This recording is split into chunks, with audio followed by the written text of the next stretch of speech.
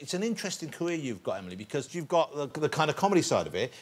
She's now one of the celebrity captains on Celebrity Juice, which is amazing. Congratulations on that job and you do it so well. And it must be so much fun. Thank you. But also, you've still got your acting career going strong as well, and it must be quite hard to keep all three going. Yeah, well, the wonderful thing about The Jungle was that it kind of just gave me this whole new lease of life in my career. And, you know, for years now, I was known as Charlotte Big Jugs, in-betweeners. But no, that was fine and that was fun and it was great, but I needed kind of a new medium to say the things I wanted to say. And I thought by doing The Jungle, it would show who I am a little bit more as a person. It's very easy to be kind of categorised when you do lads' mags and all that kind of stuff. I guess you were getting offered the same kind of parts, weren't you? Exactly, yeah. And I was being typecast, and that's really fun for a certain period of time, but my career had become very much about what I looked like. So I thought, what better way, when The Jungle came knocking, I thought, what better way to show more who I am as a person and what more I have to offer other than that. Yeah, it was so endearing, wasn't it? And you came across so well in there. And when did you watch it back when you come out? Oh, yeah. Every episode.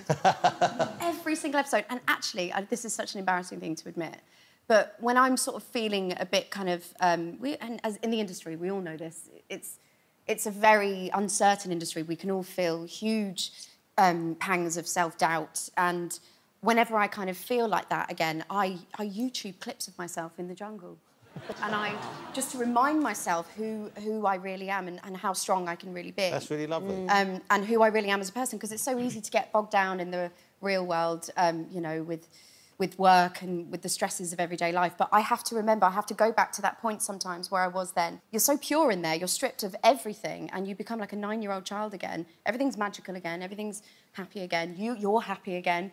It was the happiest I've ever been and the strongest I'd ever been. So I go back to that whenever I'm kind of feeling some self-doubt. But I imagine that's something you struggled with to an extent, I would get, Michelle, because you were seen as, you know, this beautiful young girl, and I guess it took a while for people to give you the sort of parts that would allow you to stretch your acting skills and show off you could do so much more. I think that's the reason why I did Our Girl, really. And I think a lot of the time, when I first got the role, people were doubting me straight away, she can't do that, it's too stripped back, and that was a chance for me to sort of, you know, strip, like you said, lags, mags, you know, and just do what I wanted to do as an actress. And I felt very lucky that I was able to do that. When I started, people used to say they never found me funny because they never understood my accent. I didn't say show hosts. No. Try and crush my dreams. I knew you were funny because everyone who could understand you was laughing. They would invite me on the show just to put me down.